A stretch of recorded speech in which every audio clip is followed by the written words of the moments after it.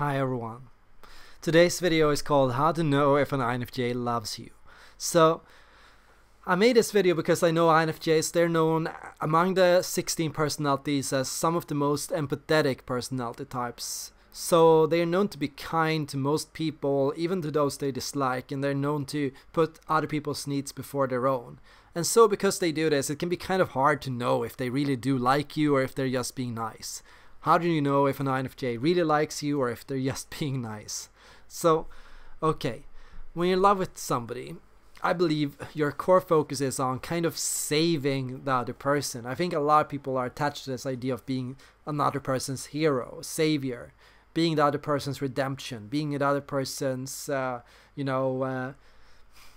second chance, being the other person's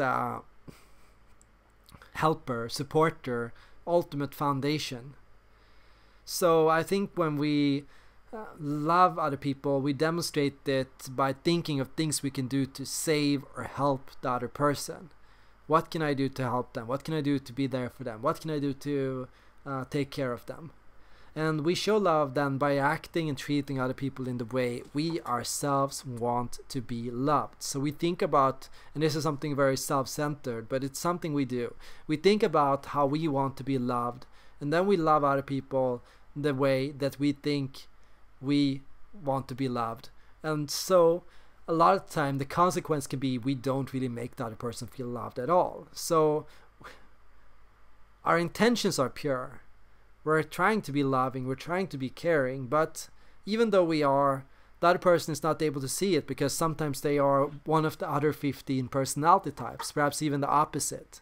And so they don't even know or notice it because it's not something they would do for themselves, and it's not something they've even known themselves to value or appreciate. It can be something incredibly good for them, and it can be something very positive for them. But they might not at first recognize this as love or even know that you are doing this for them. So there can be times when we do things for other people, when we show love, and when we know and notice that the other person doesn't see it, doesn't even know it, doesn't even notice it. Okay, so as an INFJ, what are the tells that tell you if you really love somebody? Or what if you're a family member, a friend of an INFJ? What are the things you can look for if you want to know if an INFJ loves you? And I mean this either romantically or just amicably. I mean this as a friend or as a partner or as a family member. It means just love in a general sense. So the INFJ personality type, and this is number 1, will constantly put themselves in your shoes. And this is based on an INFJ's hidden desire of other people putting themselves in their shoes. INFJs have a hidden desire of somebody seeing them and being able to putting themselves in your shoes and to understand you. INFJs long to be understood and to have that feeling, wow, this person gets me. This person sees me. You know, I've had those moments many times with my girlfriend where when I talk to her, it's like, wow, she really gets me. And that thing is something very meaningful to me. And that's why I can be almost excessive in my desire to do this for other people. I am doing it all the time. I'm constantly trying to, and this is number 2, always have empathy with the other person's situation. So INFJs are almost constantly trying to empathize with you and see things from your perspective, to know what intentions you had, to know your feelings, to understand how your feelings influenced your actions and behavior. INFJs are constantly thinking, what is this person feeling and why did they do what they did? And so they will forgive. And this is number 3. An INFJ will forgive almost anything you do. No matter how bad or how difficult or how rough, INFJs are really forgiving personality types. And so INFJs are people that demonstrate love by showing forgiveness and turning the other cheek and looking the other way. So the INFJ personality type will look the other way and pretend not to see what you did, or pretend not to been hurt by what you said, and try to understand you. When you did something bad or toxic or difficult, they'll try to get you and understand that, yeah, she's human. She does this sometimes. This is part of who she is. And I understand and I accept that about her. And I know we all have bad days. And I know I can be bad too sometimes, you know. Just going on down that road. So, this is number 4. INFJs will put your needs above their own. And I said this in the beginning of the video, and it's true. INFJs do tend to put the needs of other people first. But while INFJs will in general put the needs of other people above themselves, no matter who it is, an INFJ will put your needs above other people. And that's, I think, another important thing. An INFJ who loves you will put your needs above the needs of other people. And that's just how you can tell it. Yeah, this is a person who does do a lot of good things for other people, but when 2 people are having a bad day, they will most often come to me. When I'm having a bad day and my friend is having a bad day, they will most commonly come to me first. And yeah, that means something. Number 4 is undying loyalty. And I think INFJs are very loyal personality types, and types that value loyalty a lot. So that includes, you know, putting the needs of their group above other groups, putting needs above you before other people, and honoring commitments to you and honoring things they say to you and doing the right thing for you. And trying their best to do it. So you can tell an INFJ loves you when they are doing their darndest to come true for you, even though it's stupid to do it. Because there are times when it's stupidly loyal. You know, you can have a partner who is loyal and you can have a partner who is stupidly loyal. A stupidly loyal partner will walk through an entire town to look for the perfect cake for you, you know, because they promised you cake. And a stupidly loyal partner will spend hours trying to fix something really small and simple for you just because they want to fix it for you, even though you could probably fix it yourself, or even though you could probably live without it, or even though it doesn't really matter that much. They will do it because they said they would, and that's that. And that there is some personal pride and stubbornness in that. You know, they rest their entire pride and character on being able to be there for you. So this is a word of advice to you. If an INFJ is trying really hard to be loyal towards you, but is still not able to come through, appreciate them and tell them you appreciate that they tried. And I think that's very important, because I can feel very crushed if I'm not able to do these things, and if I afterwards feel that I failed the other person and I wasn't able to, even though I tried so hard to do it. Now let's go to point number 6, and that is freedom in abundance. INFJs show love by giving other people freedom.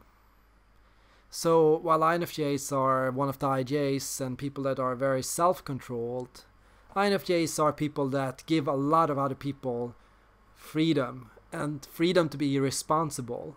INFJs take on responsibilities so other people do not have to.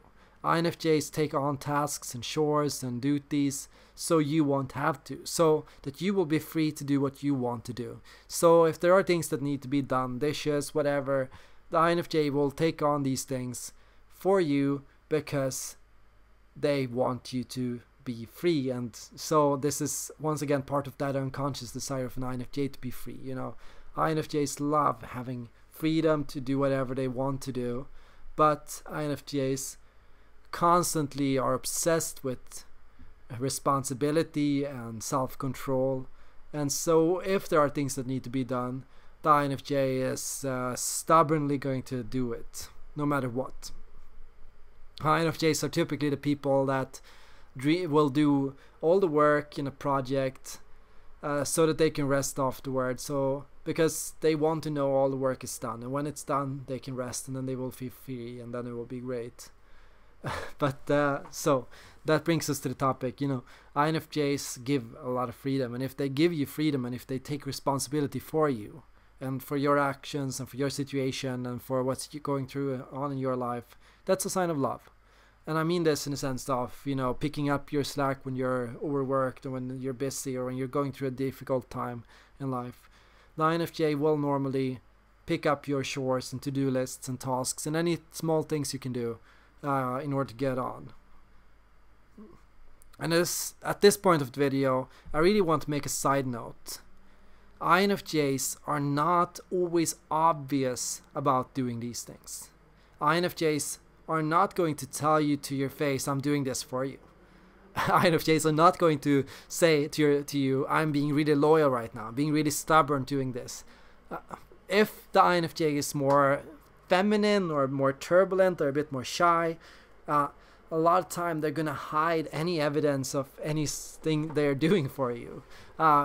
So their hope is that you will feel the effects, the positive effects of what they did without you knowing that they did it.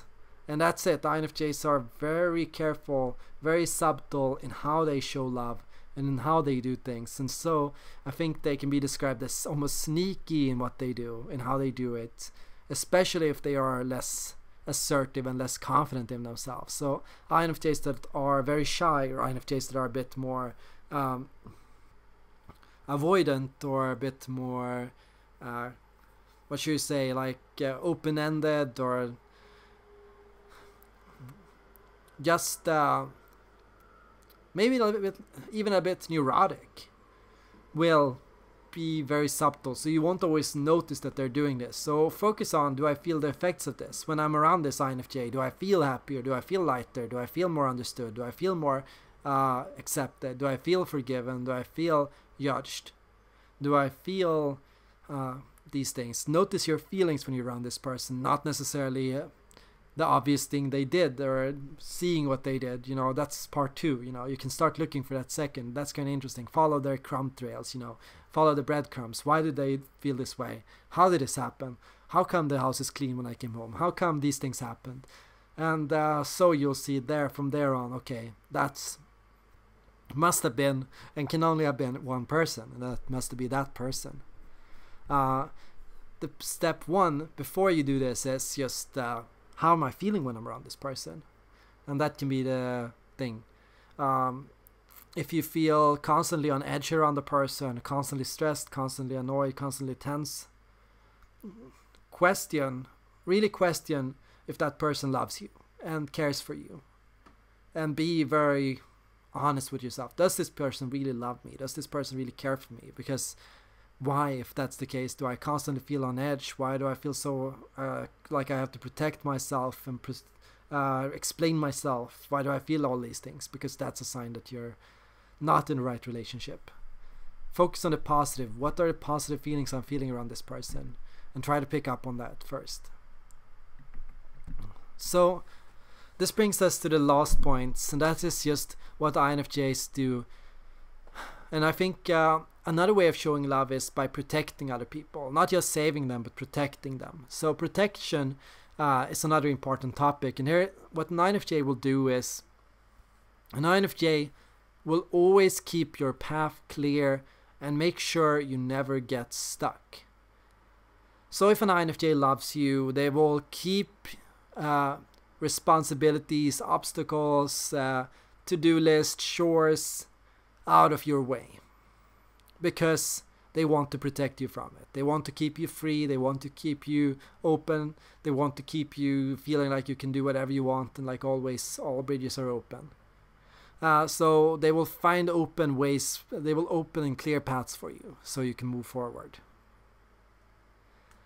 Number 8. An INFJ will never push you or try to control you, and will keep you from being pushed around by other people. So if they notice that other people are pushing you around, or if they see other people trying to control you or manipulate or use you, they will protect you from that. So those are things that INFJs will protect you from. INFJs can become very angry when protecting people from other people, can become very aggressive in defending the people they care about, and that's very characteristic for the INFJ, because the INFJ is very forgiving towards other people and accepting of other people, but they are not accepting of when other people are mean to people they love or care for.